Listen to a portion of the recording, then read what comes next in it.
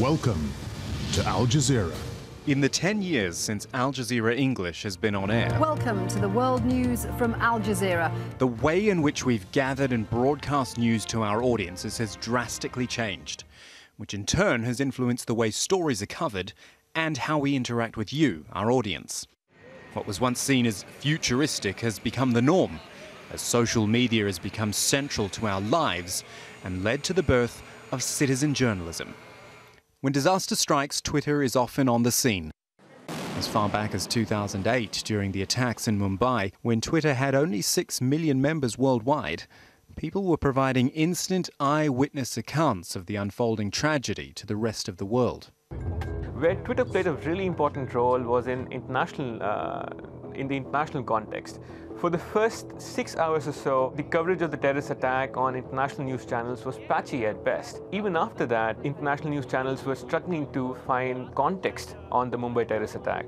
And for international audiences, I think Twitter became a really important source of news. The death of the Iranian protester Neda Agha Sultan in 2009 was picked up by major news bulletins and became one of the most iconic moments of those protests, but only after it was picked up from YouTube.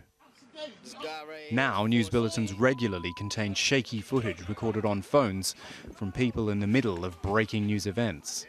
I believe that now, from this point onwards, every time there's a news story breaking out in any reasonably connected city in the world, it will probably break out via a mobile phone, either on Twitter in the form of a text message, or on YouTube in the form of a video, or on Flickr in the form of a photograph, or a service like that.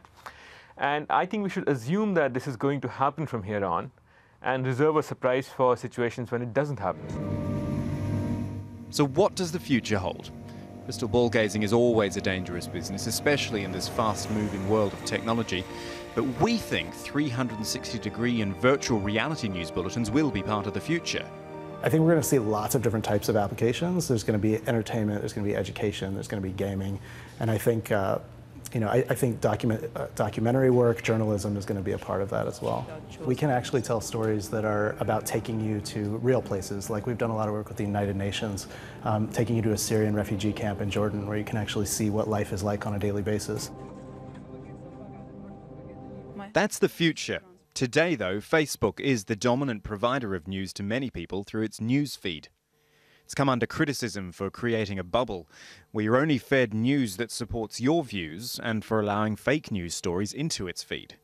Yes, social media has allowed much wider access to news, but at what cost?